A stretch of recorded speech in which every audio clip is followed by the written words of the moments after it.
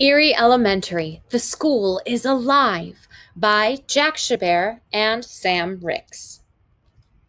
Eerie Elementary, The School is Alive. Author Jack Chabert, illustrator Sam Ricks.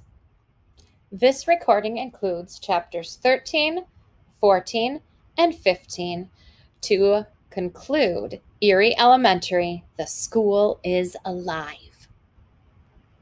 We left off with Eerie Elementary coming alive during the school show. Chapter 13, Worm Mouth. Swoosh! The big red curtain swooshed shut. The audience gasped. They could no longer see the stage. A closet door banged open behind Sam. Then the floorboards lifted up to form a slide. Ms. Grinker and the other students tumbled backward into the closet.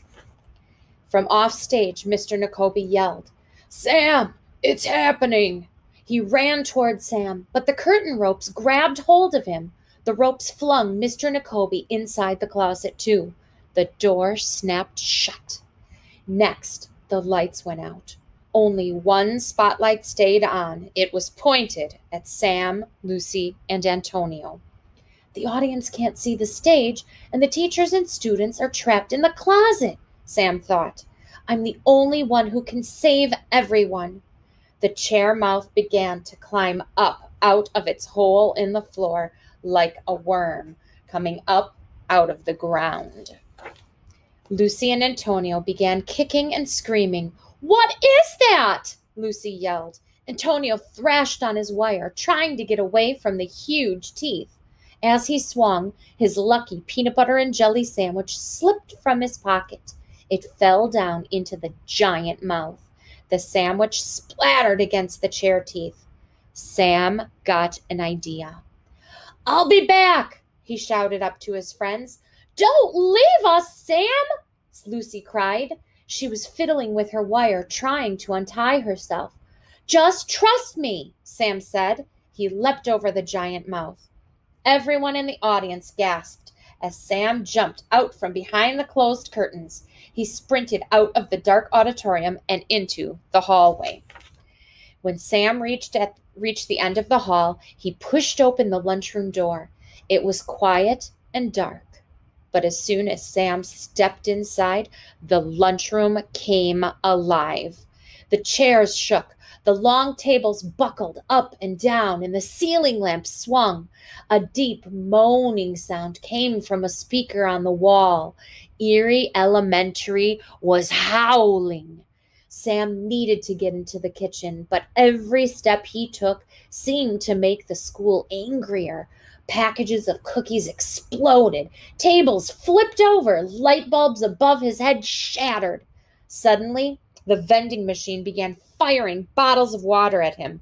One blasted Sam in the chest, knocking him onto his back. "Oh, I'll never make it all the way to the kitchen," he thought. Unless... Sam thought back to his training. He remembered Antonio telling him to use what was around him. Sam leapt to his feet, grabbed an orange lunch tray, and held it over his chest. He hopped up on a table and sprinted down the length of it. As he charged toward the kitchen, the vending machine fired more water bottles at him. The bottles bounced off his shield. Sam jumped off the end of the table, hit the ground, and rolled into the kitchen. Then he saw it, the one thing that could save his friends. Chapter 14, Eat This. Sam stared up at a giant drum of peanut butter. It was stacked high atop a table full of food supplies. He shook the table, then jumped back. Jars of secret sauce and cans of soup crashed to the ground, along with the peanut butter drum. Sam rolled the drum out through the lunchroom door. He gave it a heavy push. It barreled down the hall, clearing a path. Pow! The drum knocked a monstrous chair out of the way. Boom! The drum sent a spinning trash can flying. Clam, clam, clam! The drum blasted through a set of locker doors. The peanut butter drum crushed everything in its way. At last, Sam made it backstage with the drum. Lucy ran toward him. "Lucy," Sam yelled, "how'd you get down?" "I was able to untie myself, but I couldn't reach Antonio. He's still stuck and—" Sam pushed the drum toward the stage and looked up. The giant mouth had grown larger. It was now made of hundreds of folding chairs that together formed 100 teeth. 2 of the teeth had hold of Antonio's green pants. Any second now, he would be eaten alive. "Help!" yelled Antonio. "Sam, what can we do?" asked Lucy. "Follow my lead," Sam said. The mouth was about to chomp into Antonio. Just then, Sam shouted, "Hey, Eerie Elementary, are you hungry?" The monstrous chair mouth turned away from Antonio.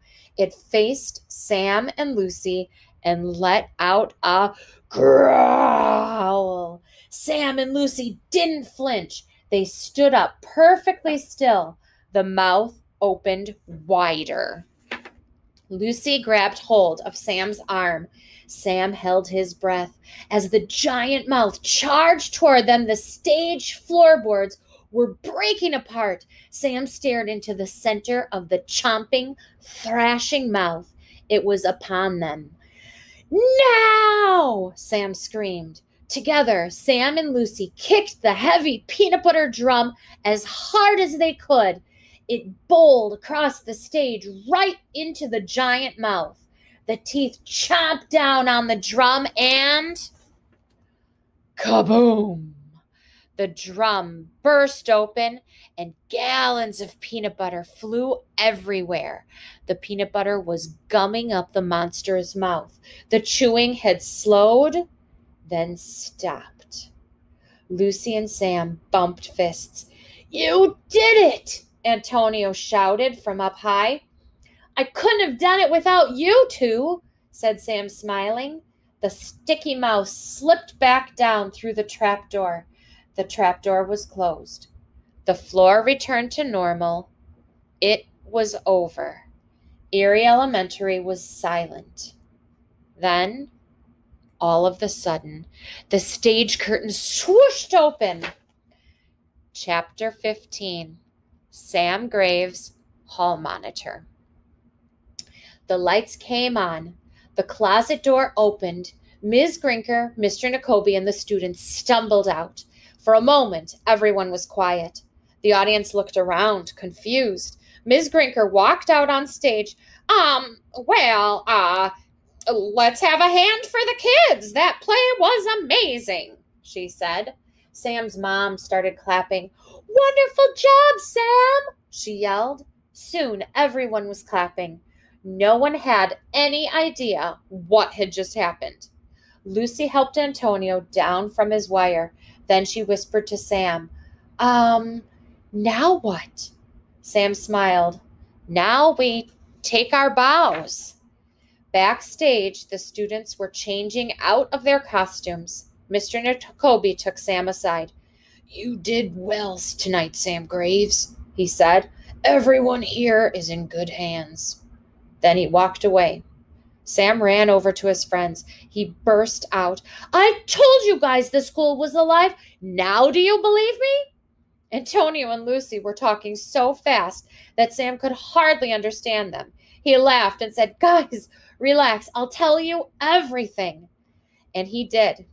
As they were waiting out front for their parents, Sam told his friends everything there was to tell about Eerie Elementary. The school cast long shadows, lit by the moon, but 2 large windows were open, and inside, 2 lights burned like eyes, watching the 3 best friends. Sam reached into his backpack. He felt the hall monitor sash that just a few days earlier he had been embarrassed to wear. Now he had a sudden urge to put it on. He knew it wouldn't be long before Eerie Elementary would strike again. Thanks for reading Eerie Elementary. The School is Alive. Next time I'll begin Eerie Elementary, The Locker Ate Lucy.